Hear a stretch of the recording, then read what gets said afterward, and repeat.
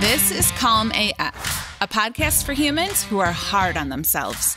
A podcast for the overthinkers, people pleasers, perfectionists, and overachievers. I'm Kristen Finch, and I'm going to teach you how to quiet that incessant negative chatter in your head. Because you know what a person with a calm mind can do? Anything they want. Grab your coffee, gorgeous soul, because today's the day you get Calm AF. Hello, gorgeous soul. I am so happy to be with you today. Welcome to the podcast. Before we get started on today's episode, I want to share with you an audio clip from one of the recent Calm AF Life calls. So this is shared with permission, but this woman, she has been in the program since the very beginning, and she actually emailed me all the way back in November before we had even opened enrollment.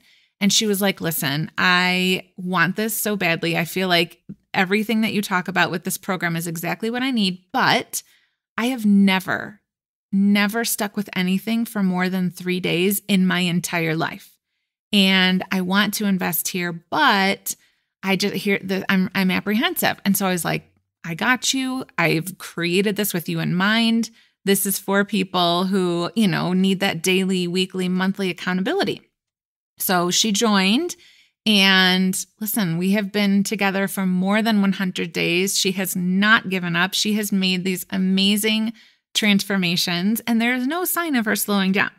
So this is a little clip from her after she received some coaching on a recent call.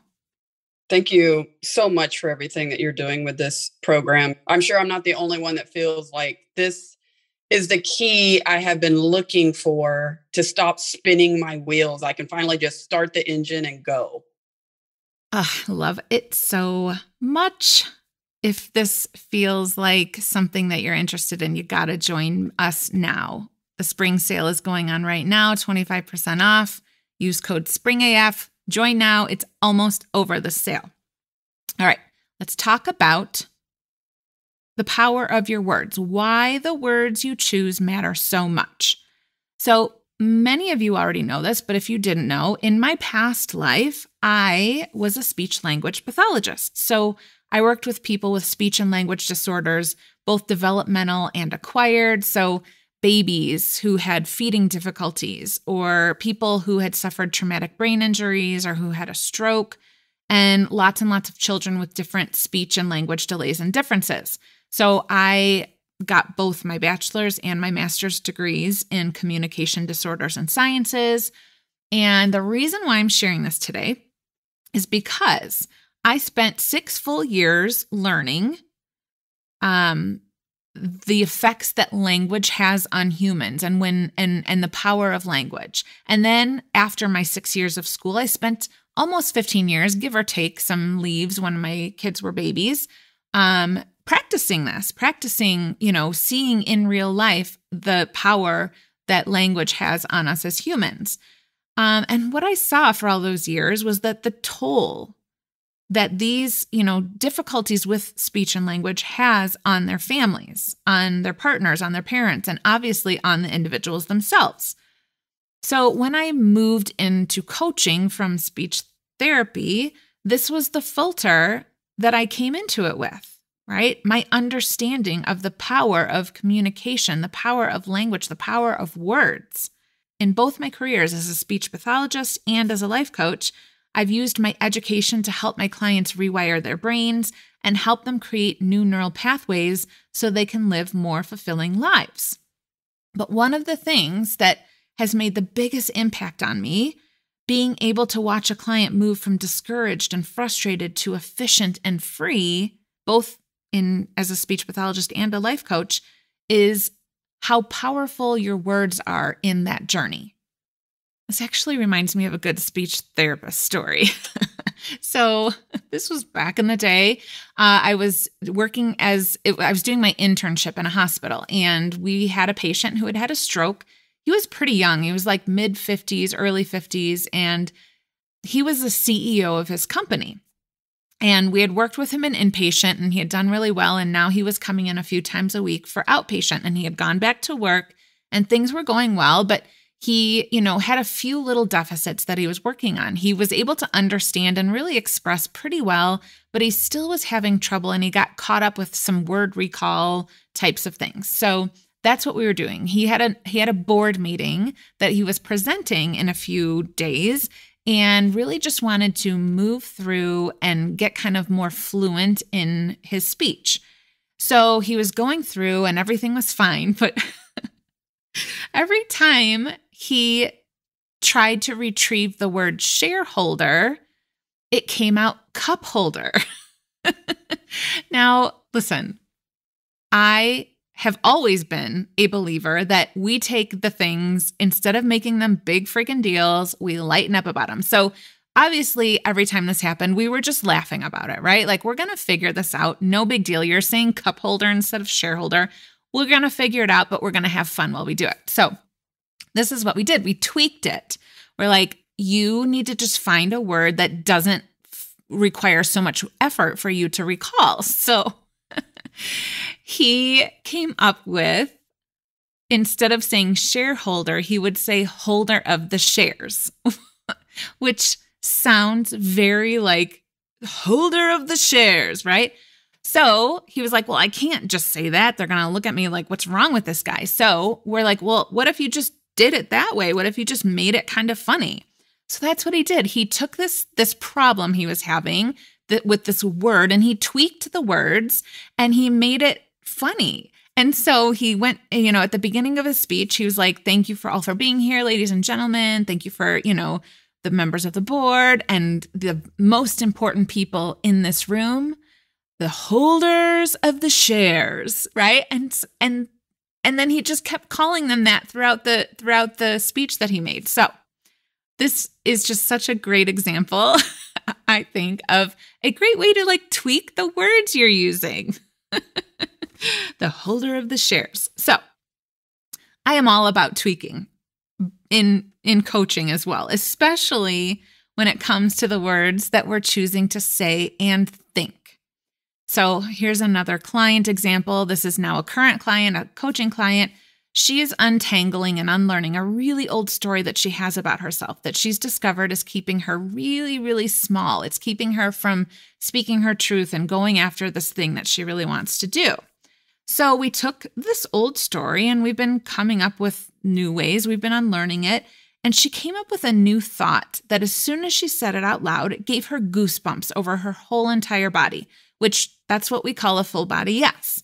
So we took this full body yes new set of words and built a new neural pathway. We started practicing it. We started proving it to be true. So she went off with her new thought, with her tweaked words, and she came back the next week and she was frustrated, and she was almost feeling a little bit despair because the whole full body yes feeling was very quickly replaced by doubt. And she was like, I can't seem to access that feeling anymore. I don't actually believe it's possible. And here's what I told her. When you are rewiring beliefs, you have to take this into account. This is what's going to happen. You've got to remember that there is going to be a gap between what you believe and what you want to believe. And there is a journey from the words and thoughts you are currently believing to the place where you want to believe. Trying to convince yourself through sheer will to believe something that you don't yet, like trying to jump from where you are right now to where you want to be, it's a waste of time. It's kind of like gaslighting yourself. No. You do believe this. Come on. You do believe this. This is what, just look in the mirror and tell yourself you love your body. Look in the mirror and convince yourself, I am worthy. Just say it until you believe it. What that does, though, when you try to jump to the end, it creates this distrust between your mind and your body, since your body is just responding energetically to your thoughts, right? And if you're trying to convince it to believe the thought that's not true, it's not going to trust you anymore, right? Your body's just responding energetically, and energy doesn't lie. But your thoughts, they are liar, pants on fire. It's just a constant, steady stream. The words that you choose have a profound impact on how you see yourself, how you see the people around you, how you see the world around you, because your brain is wired to believe whatever you tell it to believe. I'm going to say that again. Your brain is wired to believe whatever you tell it to believe, which is actually the coolest fucking thing, because it means that whatever you believe about yourself right now, you only believe that because you told yourself to believe, which means if you don't like it, you can change it. Yes, it takes time, but not only is it possible, it's inevitable. That's just how brains work. This is why when people come to me and they're like, oh, well, I tried to rewire. I just don't think rewiring works for me. I'm like, nah, that's not how it works. Your brain isn't like scheming against you, like twirling its mustache, like, yeah, she's a loser and she's always going to be a loser. Your brain isn't doing that. Your brain is just a computer that is responding to whatever code you are inputting. The code being the words you're choosing. So if you want to teach your computer brain something new, you need to give it new words. Okay, so back to my client. She kept trying to shift her thoughts, but at least 10 times during the session, when she'd be like, okay, yeah. But I just don't believe it. I still just don't believe it. So I stopped her and I was like, listen, that's true. You don't believe this new thought yet. But I want you to think about the words you're choosing to speak over and over right now. You have said, but I don't believe it, at least 10 times now. I want you to ask yourself, why are you choosing to repeat those words? These are the words you're trying not to believe, but what you're doing is you're hardwiring them even more. And she was like, oh my God, I didn't even know I was saying that. I didn't realize I was doing that. And that is the thing about hardwired patterns. They are tricky little suckers. They just pop out. Those pathways are so well traveled that you don't even have to think about it. They are automatic, which means you must make an intentional effort to be mindful of the words you are speaking, choosing, and saying. You can't jump to the end and convince your brain to believe something. It doesn't yet, but you can tweak the code. So my client and I came up with some more empowering words so that she wouldn't be constantly reinforcing what she didn't want, but also she wasn't gaslighting herself into believing something that she didn't yet. So instead of, I don't believe this, we played around with some different words, some different coding. I'm working on believing this. I want to believe this. I don't believe this yet, but maybe I will someday. I'm finding ways to believe this thought. Every day I'm getting closer to believing this. And we landed on those words, right? That when she said it, her body was like, yes. Her brain was like, yes. They connected. They're like, this is one we can get on board with. So from then on, whenever her brain tried to choose or did choose, I don't believe this is possible, she would just catch it. No big deal. She'd be like, oops. She would pause and she would then mindfully choose the more empowering words. I'm so close to really believing this. I think a lot of people underestimate the impact that negative self-talk has on them. I think a lot of people think it's kind of harmless, or it's just, this thing that all humans have to do. We just talk like this to ourselves. But this impact it has is not only on your mental well-being, but on your ability to make changes and achieve goals and improve your life. It's not harmless. It's like you're incessantly chipping away at your confidence and self-esteem without your permission and without your attention. So you've got to start choosing your words mindfully. But let's get into how. First, you've got to have the awareness of how powerful your words are, how much they matter.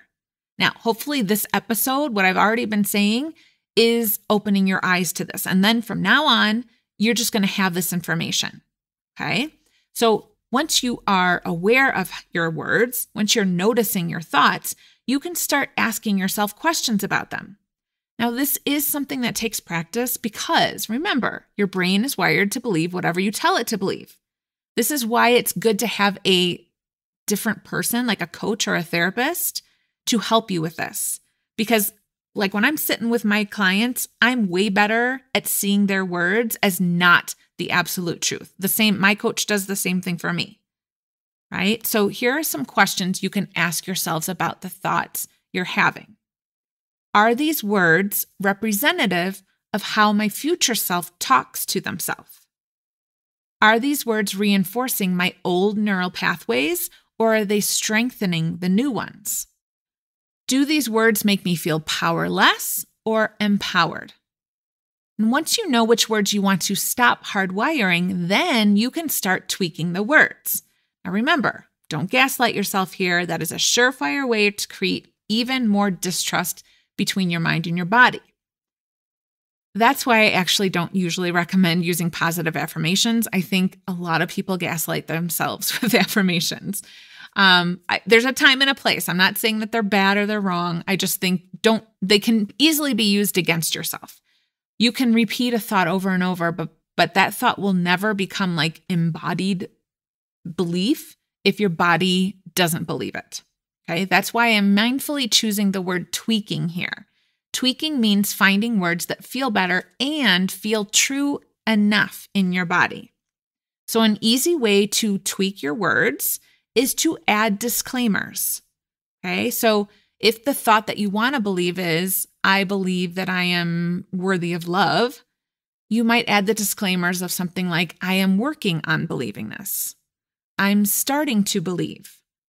I don't believe it yet, but I'm getting closer every day. I can't wait until I believe this thought, right? Or my clients, I am so close to really believing this.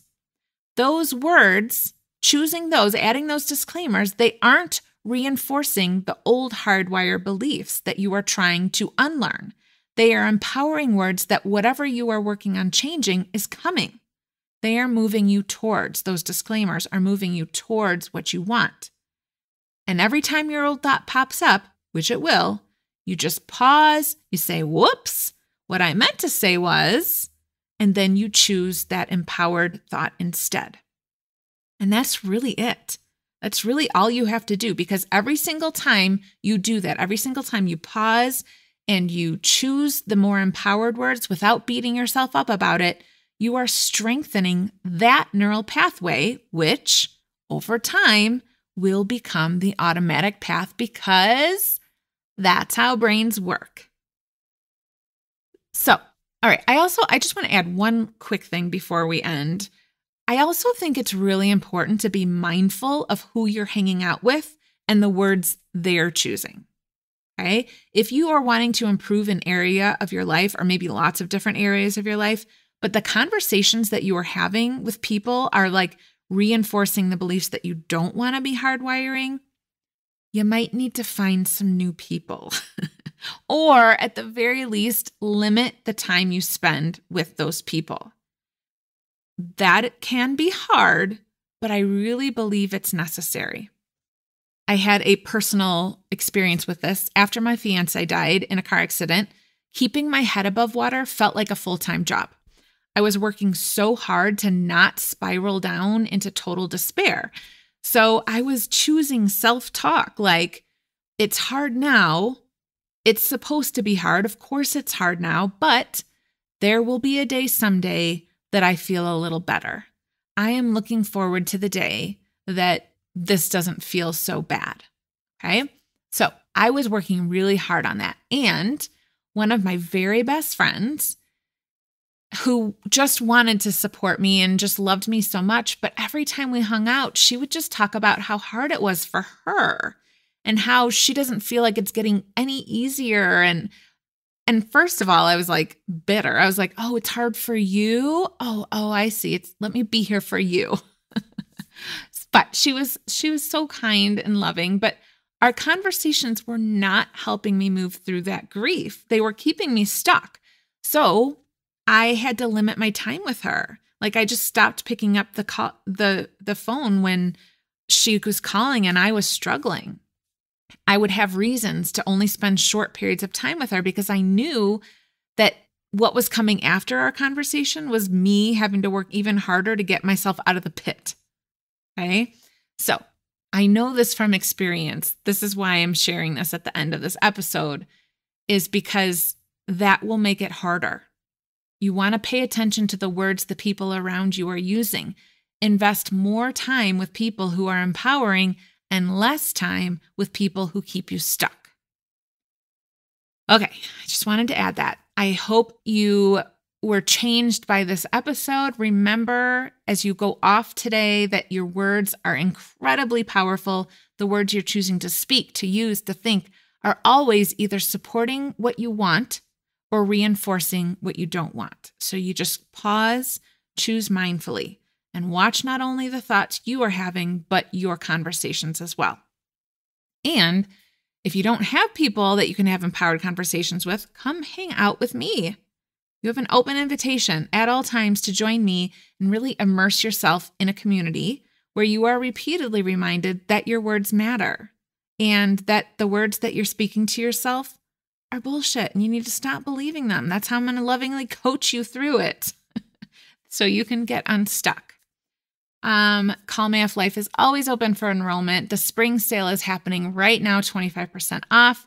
It ends in a few days, so it's time to get off the fence and just get in here. The link to join is in the show notes. You want to hurry up before this deal ends. All right, gorgeous soul, I love you so very much. Choose those words carefully. I will see you next week. If you love this podcast, you will love Calm AF Life. It's a self-paced, lifetime access DIY course that teaches you all the concepts that I talk about here, from nervous system regulation to manifesting with ease. And since we know that true change doesn't happen just because you know what to do, you also get an all-access pass to coaching calls and accountability so you don't stay stuck and you don't give up. The best investment you could ever make is in yourself. Calm AF Life is here for you now. Life's not waiting. Let's get you aligned with your Calm AF self, gorgeous soul. I cannot wait to meet you. Go to KristenFinch.com and join me today.